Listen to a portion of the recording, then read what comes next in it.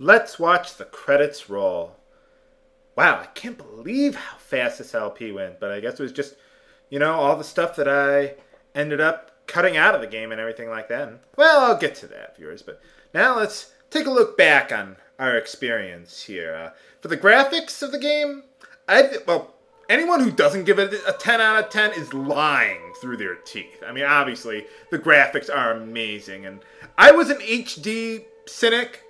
I didn't believe oh, well, HD, how much better could it be than standard definition? I was just, an old fogey stuck in my old ways or whatever. But honestly, this game converted me from HD. I mean,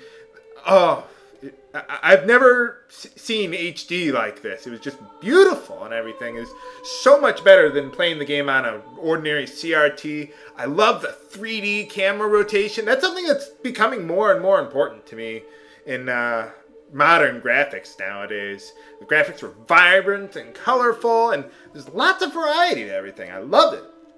For the music, I'd give it an 8 out of 10. You don't have Umatsu, and it certainly was missed there. A little jazzy though. I kind of like that.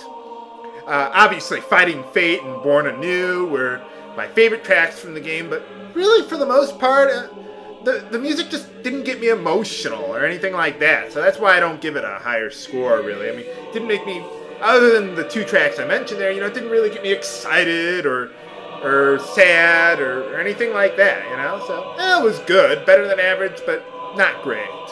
At least they didn't make it J-pop or anything like that.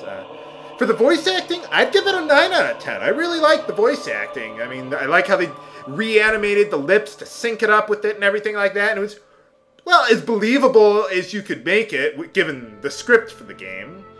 The only thing I would say with voice acting or cutscenes and everything like that, don't use it to discuss mundane things, Save the voice acting and the cutscenes for really major scenes in the game, Speaking of which, for the plot and character development, oh yes.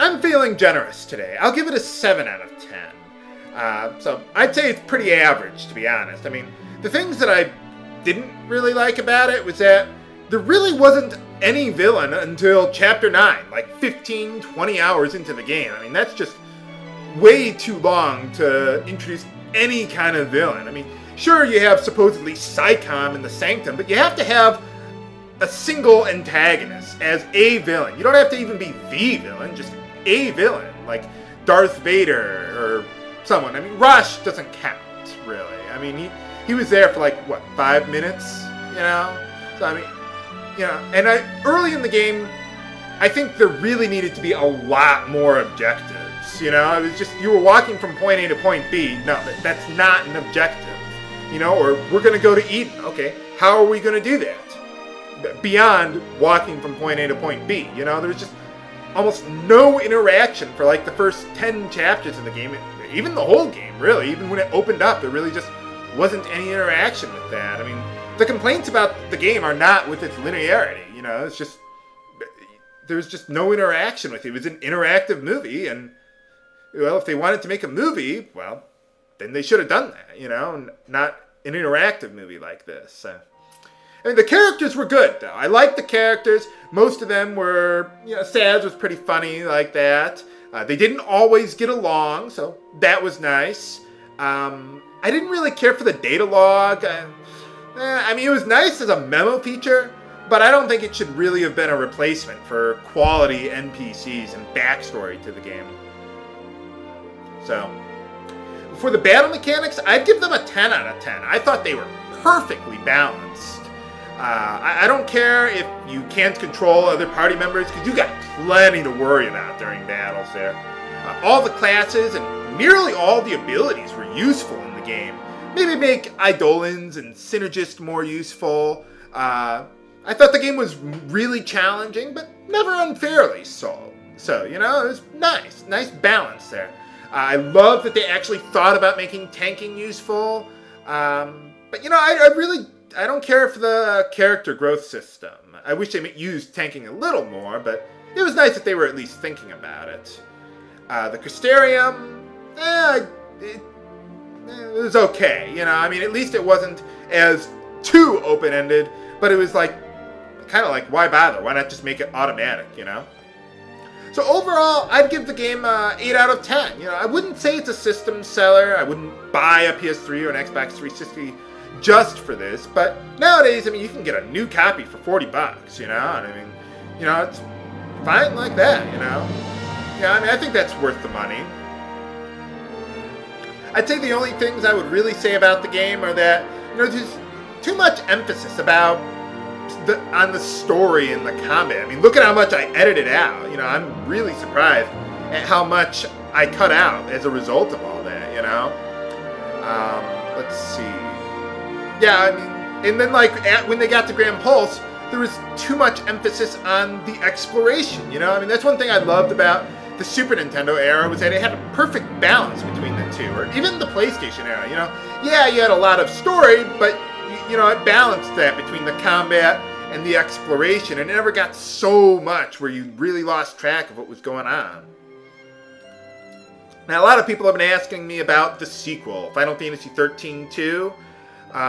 The only things I could really say to improve would be the music and the plot. I mean, the music, I mean, how can you say to improve the music? I mean, I don't know, maybe get Yoko Shimomura. I mean, she did a really nice job on Radiant Historia there. I mean, get Uematsu back, but I mean, that's going to happen. Let's see. Maybe, well, here's what I would say. As far as the plot goes, introduce character motivation early and continually advance the plot with clear objectives, like Radiant Historia did, you know? Introduce some villain early in the plot. If not the real villain, if you want to do like, here's the bad guy, but then the real bad guy, okay? But introduce something early, you know, someone that, you know, you really want to hate, like a Kefka or something like that. I would say don't use the data log to elaborate on the plot. I mean, I heard they had so much content they wrote for the game that they could have literally made another game. Well, then don't write that, you know? Just, you know, put in what you can, and, you know, don't leave things out that, like, Anima was the Foul Sea of Erba, you know? I mean, some critical details, or like Etro. I never knew about Etro until I read the data log. And I would say as a side quest, use that to expand on the backstory. You know, don't just make them like boss kill quests with useless rewards, almost.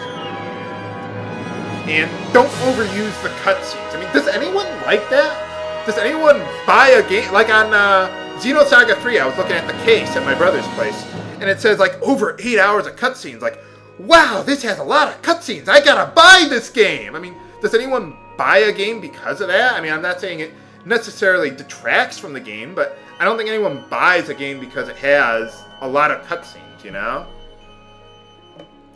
But anyway, well, that's all for Let's Play Final Fantasy XIII. I hope you've enjoyed this Let's Play. So far, this isn't over yet, viewers. We've still got post-game content. Nothing is really exclusive to the post-game, except the Stage 10 Crystarium, but it makes some of the remaining missions that I haven't done a lot easier. Not to mention farming components like dark matters and trapezohedrons and everything like that. So yeah, we've still got a long way to go, viewers. It's totally not over yet. So first things first, let's save our post-game file there, so that way I can use that. You load it up and you'll essentially start at the last save point. You can go back to Pulse, do all the remaining missions that I haven't done up to now, and I'll make some bonus episodes for that, and maybe go over some farming methods for the components that I was telling you about. I'm not going to get every single trophy, but, well, I'll at least show you how you can do it. So you can do it for yourselves if you really want to. This is H.C. Bailey signing off. Have a good day.